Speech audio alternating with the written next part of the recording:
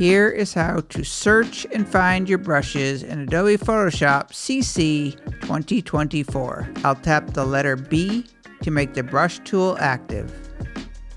I'll click on the brush icon in the top toolbar.